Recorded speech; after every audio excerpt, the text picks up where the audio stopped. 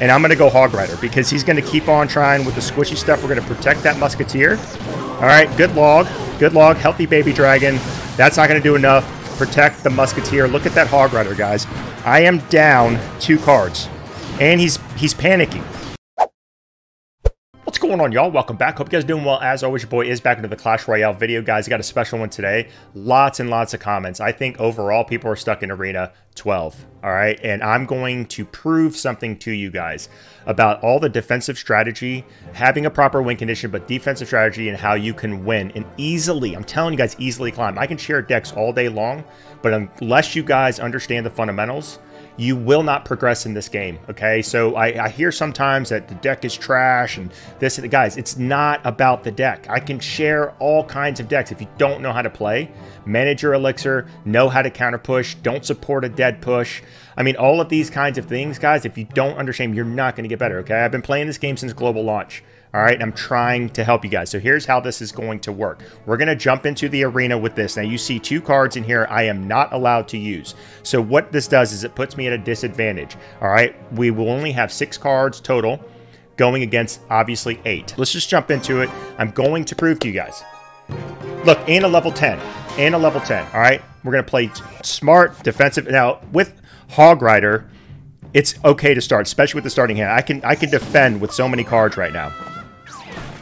So he's got cannon, so he's playing 2.6. That's another thing, too, guys, you want to probably know is, yep, there you go. And then we're going to go ahead and go in here. He's going to run Hog Rider.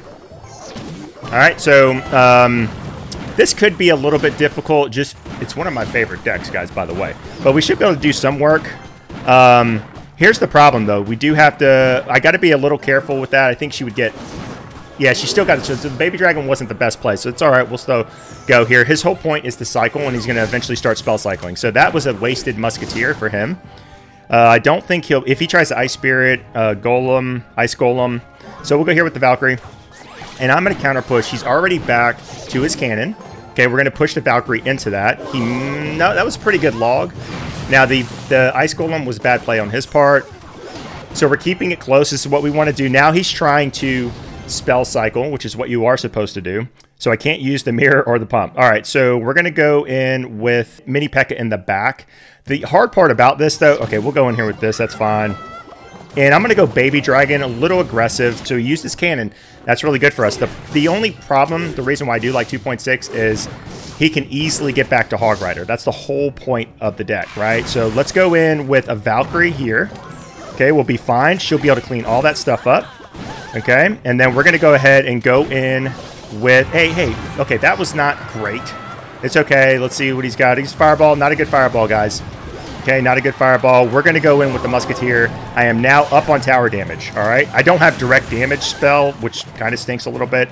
So let's go here. We're going to go high Baby Dragon. And then we're going to try to really support this push. And I'm going to go Hog Rider because he's going to keep on trying with the squishy stuff. We're going to protect that Musketeer. All right, good log. Good log. Healthy Baby Dragon. That's not going to do enough. Protect the Musketeer. Look at that Hog Rider, guys. I am down 2 cards. And he's panicking. And I still have a Musketeer on the map. And we're going to protect. Do you understand what I'm saying? Defensive strategies, okay? And 2.6 is not easy to beat. Especially when you're down 2 cards. And he's a level 10. I almost used the mirror, guys. Okay, look. Okay, it's not going to happen. We're going to go in here with this. And then I'm going to go ahead and go in here with this. I still have an Inferno Tower on the map, right? Man, if I could have run mirror, it would have been so funny. Okay, we're done. GG's. Let's get that hog hit, guys. Whew. All right, shouldn't have lasted that long. It doesn't matter, guys. I proved my point. You guys hopefully you learned something there. Anyways, here's what we're going to now do. Okay, I'm going to go ahead and go in and put the deck back together of what I showed, taking me from 7 to Arena 14. This is the deck, okay? And I'm going to try to teach it a little bit more. It's about defense. And again, do not support a dead push. Don't support a dead push. So with a starting hand like this, I can defend. I have Musketeer. I have Zap ready in rotation. For my Hog Rider, I would have pushed opposite lane. So let's go ahead and see if he overcommits. He doesn't. He misses all that. I do miss the Inferno Tower. Okay, so I'm up right now. He does have a Witch on the map. So we'll go here with this. And then I'm going to go ahead and go here. And I'm going to go in with the barbed barrel. And we'll take all that stuff out. And again, right here. So look at my elixir count.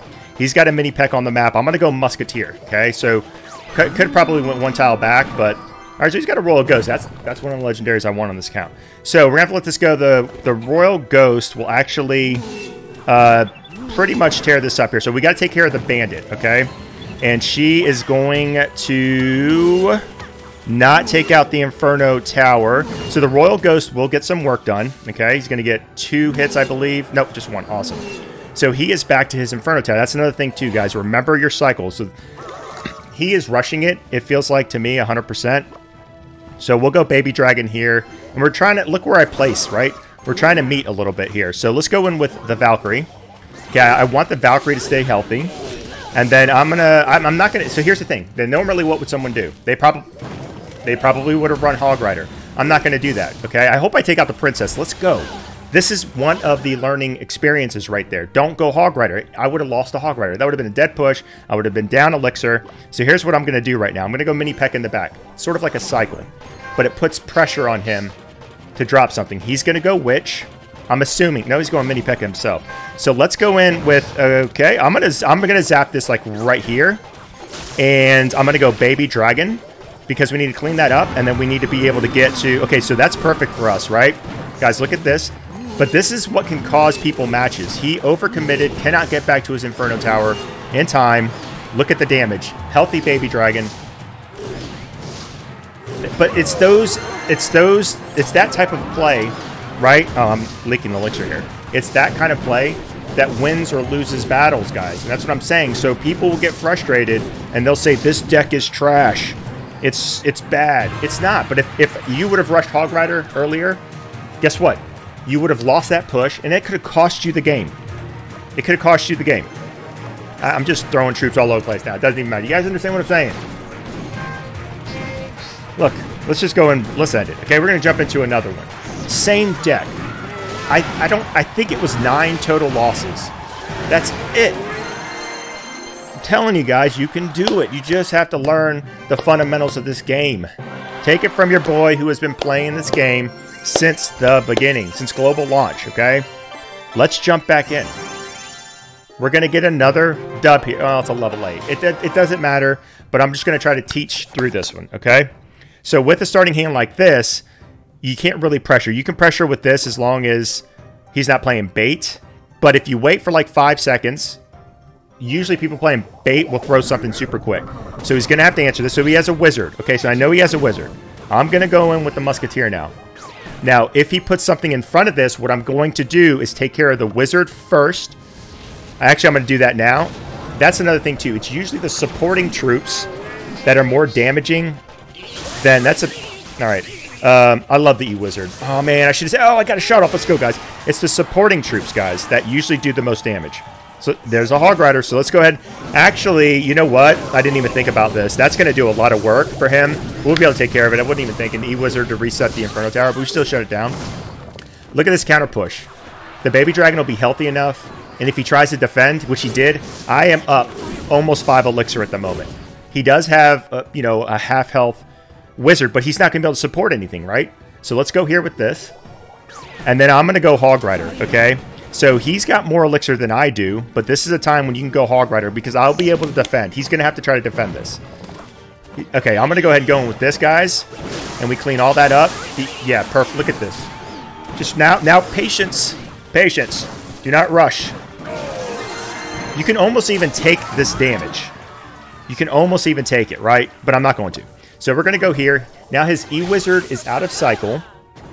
He cannot, reset my Inferno Tower. We got a Valkyrie just marching over there to her death. I mean, I'm just joking. Okay, here we go. So what are we going to do? We're going to go ahead and go in. I'm going to pressure the other lane. Let's just see what happens here. I'm going to go Baby Dragon. It appears a tap out.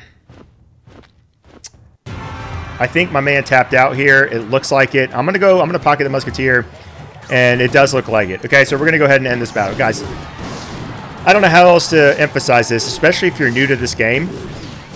Let's go ahead and get a Valkyrie down too. I'm trying to end this quick. Especially if you're new to this game, you just have a lot to learn. Okay, and remember, this game has been around a long time.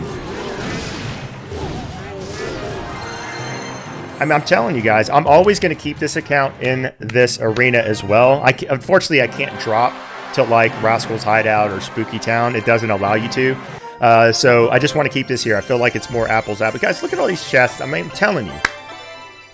You just got to play patient and stuff. Okay, I've seen people put Hog Riders in the back, and guys, you got to learn how to play the game. Anyways, hopefully this, is helpful. All right, continue to drop comments. All right, I love helping and stuff like that. And I'm going to continue to share decks, guys, but just focus on the fundamentals. All right. Anyways, I hope everyone is doing well, staying safe until the next video, guys, and live stream, which I hope to do maybe even today, guys. Definitely this weekend. Everyone take care and peace out.